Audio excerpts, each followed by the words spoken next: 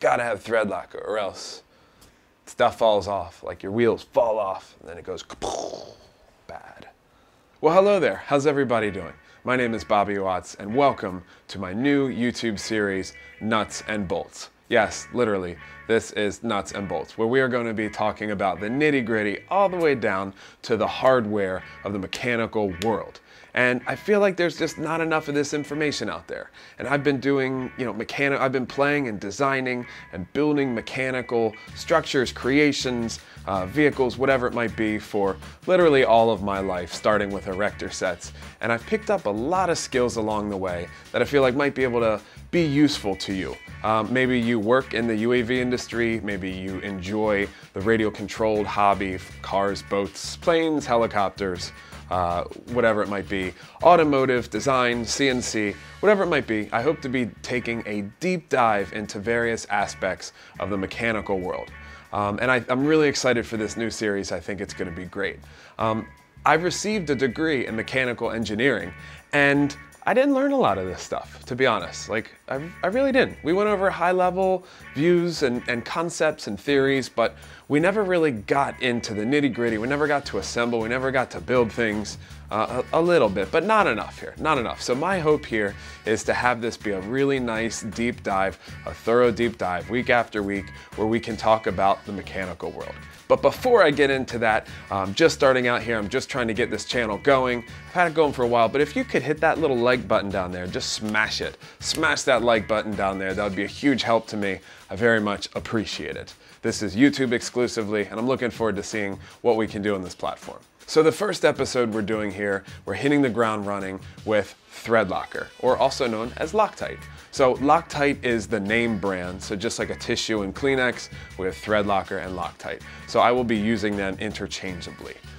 So I know it's been around since maybe the 50s or 60s, and it's used mainly for metal screws or metal fasteners into a metal receptacle. So like a block, an aluminum block of some sort, a steel block of some sort. So we're only using it when it comes to inserting a fastener into a metal hole. If it comes to metal into plastic, we'll get into that in just a little bit. But right now with Threadlocker, we're only talking about metal to metal. And this is used in many different industries, everything from cinematography to machining, automotive, hobby, boating, whatever it might be. And it's basically just going to be used to prevent these fasteners from backing out, mainly due to vibration. So if you have a motor or an engine of some sort, high spinning, rotor heads, tail rotors, shafts, whatever it might be, Loctite is going to be used to make sure it stays tight. Now with Threadlocker, we have 4 different types, and they're separated by colors. Now, I should say there's probably a lot of types, but the main types of Loctite we look at are just by colors. There's the weakest, which is purple. We then have blue, which is medium strength, red, which is high strength, and green, which can wick into threads. We'll get more into that. But for me personally, I mainly just use blue, red, and green. So let's dive into that right now and see how these various Threadlockers are used in the mechanical world. So let's go over the type of Loctites that we've got here. And once again, Loctite, Threadlocker, I'll use it interchangeably all day long. So here we've got the biggest bottle of them all, and this is blue Threadlocker, blue Loctite. This one happens to be 242. So this is medium strength, and it's just a great overall Threadlocker for many applications. It's easily removable, but yet holds strong. So I would say 90% of the time when I'm applying Loctite to anything, it's going to be blue Threadlocker. So that's why it's biggest bottle. Moving over, we've got red Loctite, and red Loctite or red Threadlocker is really the best for any bolt that you can't afford to have come loose. So if it's a critical bolt and a bolt that you're really not going to be taking out too much, then you're going to use red. So this is in a red tube. This is also in a red tube. So just be careful when you're buying it. Just make sure that you grab the right one, because it can be blue Loctite but in a red bottle. So just be careful. And then next we have green Threadlocker. Green is more of a wicking sort of Threadlocker. So used in 2 main applications that I've seen. Number one is like if you forget to put Threadlocker on a nut and a bolt, you can just drip it on the threads and it'll wick right in. Without having to remove it. The second purpose would be using it for a bearing and a bearing block, but we'll get to that. And then lastly, we have some Gorilla Super Glue, which we'll show you. It's a little secret. So let's start with the most common, which is the blue Threadlocker. So blue 242. So one thing I did want to mention was the fact that I grabbed some bolts here. These happen to be from a DJI product, and you'll see this a lot sometimes in the camera world, sometimes in the automotive world. You'll buy a bolt and it already has a little bit of blue stuff on it. Well, that's blue Loctite, blue Threadlocker. So if you buy a bolt that already has Threadlocker on there, then you're good to go. You don't need to apply anything. So I just wanted to include this just so you could kind of see how bolts can come sometimes already with it on there, ready to go. Saves you from having to bust out the blue Loctite bottle.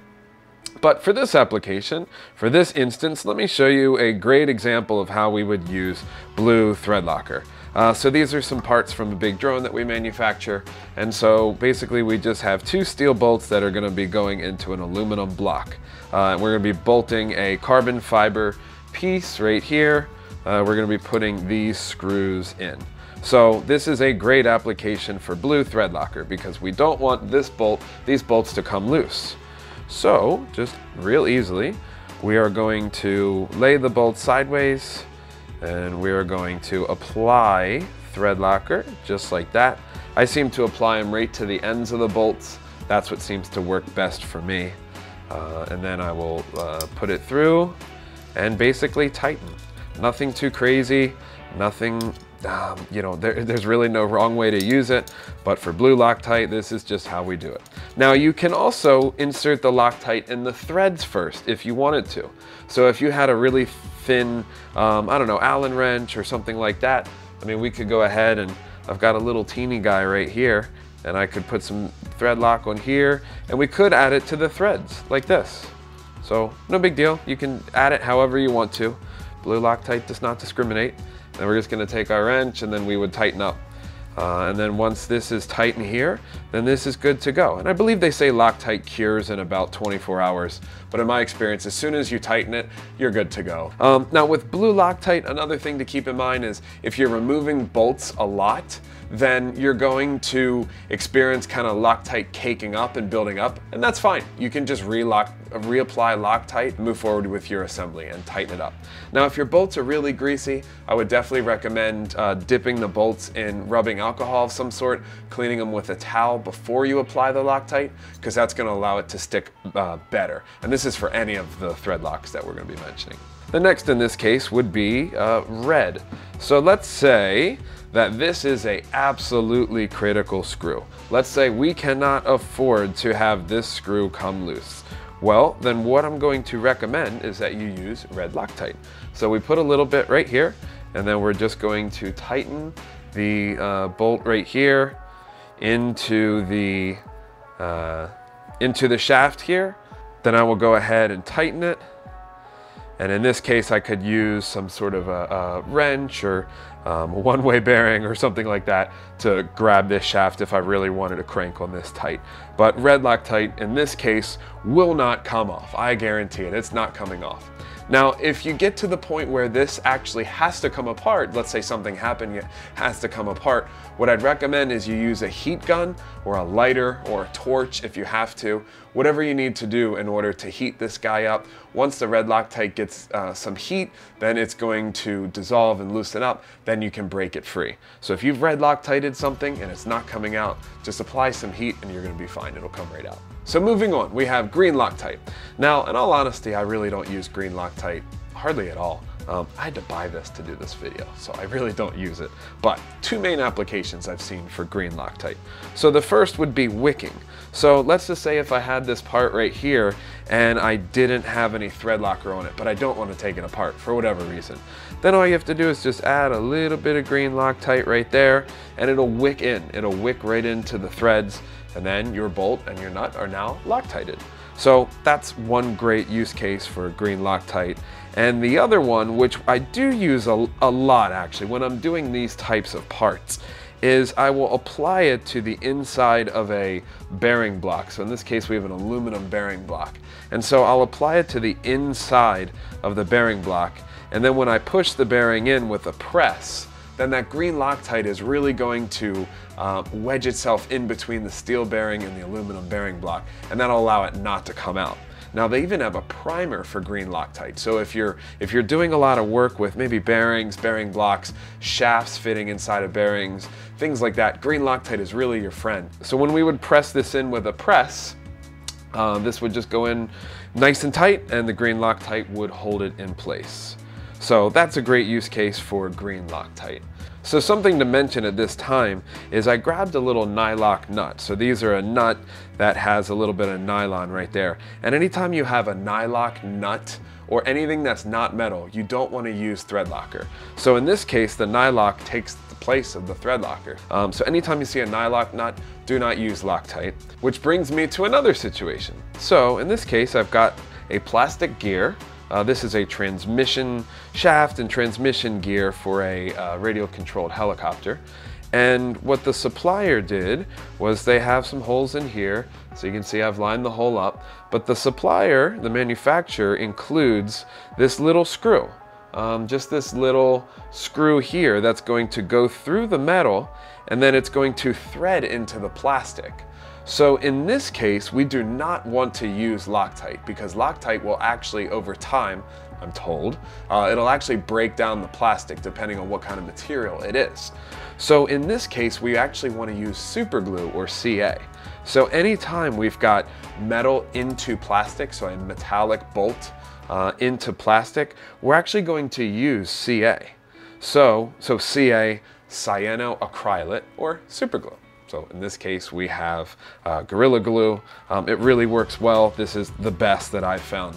I'm using this on everything nowadays. So what I'd recommend is you just put a little drop on. Let's see, let's get it out. There we go. Just a little drop like that. Put a little drop on it, and then we would go ahead and insert it into the shaft, and then we would just tighten. And then you can just be absolutely sure that as this thing is spinning 10,000, 12,000 RPMs, you can be sure that your bolt is not going to back out because it is properly secured into the plastic using super glue. So those are some use cases of various thread lockers and super glue. So what'd you think? Threadlocker, huh? Who would have ever known? I mean, it's so important. Literally, if you don't have Threadlocker on the most important bolt in your assembly, in your vehicle, in your structure, it could lead to a catastrophic failure, literally to not having Threadlocker on one bolt. It's just how things go sometimes. So be sure to put that Threadlocker on anytime you have a metal-to-metal screw, and if you have a metal screw going into plastic, even 3D print, this is huge. I didn't even throw that in there. If you're going into ABS or PLA, some sort of 3D printed plastic, and you're threading in metal threads into a 3D printed part, throw some of that CA, cyanoacrylate, as we learned, or also known as super glue. Throw some super glue on the threads before you tighten. Be sure not to over tighten so you're not stripping it out. Let that cure, and they'll stay in there even with excessive vibrations going on. So that was as much as I know about Threadlocker. Super important. Be sure to use it on your next job, on your next application, and hopefully now you have a little bit of a better understanding just about how it works. So that's all I have for this week for nuts and bolts. Hope you guys enjoyed this. If you did, once again, please, I would prefer if you could smash the like button, hit the subscribe button. I have a lot of these planned, dozens and dozens of these planned right now without any help. But if you have an idea for something that you think would be good on this new show, then hit me up. You can email me anytime at bobby@wattsinnovations.com, or you can shoot me a message or just drop a comment below. Very lastly, all the tools and the Threadlocker and all the hardware that I used today, I have a little link to them right below here. You can check them out on Amazon and get them on Prime, and you can have this now in your toolbox and in your arsenal. So thank you guys so much for watching. I look forward to the next one. Have a good one.